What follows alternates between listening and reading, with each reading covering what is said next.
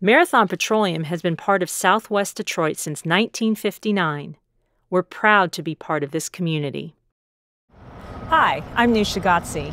I'm a Marathon employee. I spent my career working in refineries, and I'm proud to tell you how my company produces petroleum coke. Over the years, this refinery has had many changes. With every improvement and expansion, Marathon has always understood our responsibility to our community. For example, in 2012, we expanded the refinery. Before we began any construction, we researched the best emissions controls. That is, the best technologies for making our operations as clean as possible. It's these emissions controls that make this a clean operation. These advanced emissions controls are a major reason why the City of Detroit gave us approval to construct the petroleum coke handling unit. Our emissions controls are so advanced that very few refineries around the world have what we use. I'm a proud Marathon employee, so don't just take my word for it. There are not just one or two emission controls at Marathon's coker unit. There are way more than most refineries have. Evan Hyde is a petroleum coke handling unit consultant.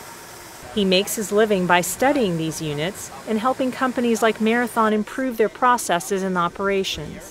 I've personally toured more than 80% of the cokers in the United States. This coker in Detroit is in the top 5 for cleanliness. As an example, this tank was painted in 2012 when it was built. This coker process is so clean that it's never needed to be repainted. We've always been open and transparent about how we handle petroleum coke.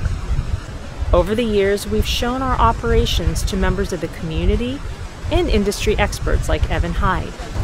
But since not everybody has an opportunity to spend time at the refinery, we'd like to use this video to show you how we produce and handle fuel-grade petroleum coke. We start with crude oil, which is a mixture of many substances.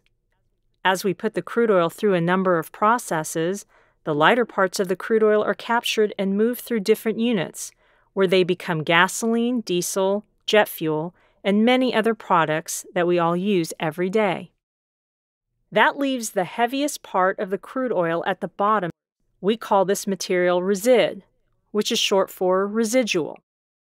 Some of this material is sold to asphalt companies as is to make roads. The rest is processed in our coker unit. The resid still contains ingredients to make fuels. The ingredients rise up through this column. They're transported to other units where they're made into gasoline, jet fuel, and diesel, and many other products that we all use every day. What's left of the heavy resid is heated and flows into these coke drums. When it hardens in these drums, it becomes fuel-grade petroleum coke. Inside each coke drum, there's a water jet. It works something like a pressure washer and cuts the product into smaller pieces. The smaller pieces fall out of the bottom of the drums into a pit with walls around it. The walls are 30 feet high. An intense water curtain washes the product as it falls out of the coke drums into the pit. The water curtain showers and drenches the product. This intense water curtain is the first of our emissions controls. It actually sprays water continuously on the coke and keeps it dust-free. This is very unique. It's something I don't often see in other refineries. It's evidence of the next step of what Marathon's doing to try to keep this unit as clean as possible. The pit is full of water, as much water as 2 Olympic swimming pools. This is another emissions control. The product is now sopping wet, sitting in a pit of water. An overhead crane operator moves it from the pit to what we call a dewatering pad. Remember, all of this happens below the tops of the walls. Some of the water is allowed to drain out, and the product is allowed to cool so that it can move on to the next step in the process. The product never dries out. We test it every day to make sure that it stays at a certain level of moisture. We use a sprinkler system to spray it down and keep it at that moisture level so it won't dry out. That's another emissions control. Once the excess water has drained out to the right moisture level, a crane operator loads it into the top of a hopper. From this point on, the product is always completely closed in. And at every step in the process where the product is moved from one place to another, there are a number of air filtration systems. From the hopper, the product travels on a conveyor to this crusher building. The entire conveyor system is completely enclosed. The crusher building is completely closed in too. Here, the product is crushed into even smaller pieces. From the crusher building, the product travels to the truck loadout building on another conveyor that's completely closed in. See these conveyors? They're fully enclosed, which is extremely rare. Normally they're open on the bottom. Trucks park inside the truck loadout building. The product is put into these trucks. There's another emissions control here, a high-efficiency ventilation and filtration system. This system captures anything in the air that may have been created when the product was crushed and loaded.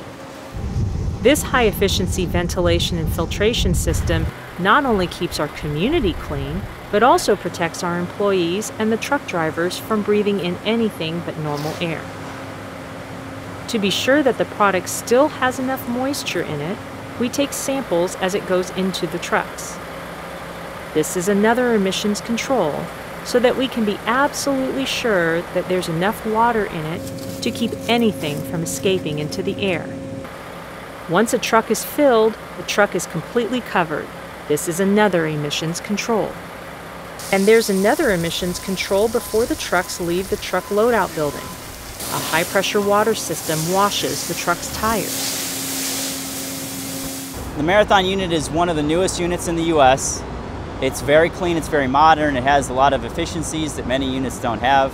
The water curtain, the fully enclosed conveyor system, the operator training, it all works together to be one of the cleanest units I've ever been to. We hope this tour featuring our emissions controls has been helpful.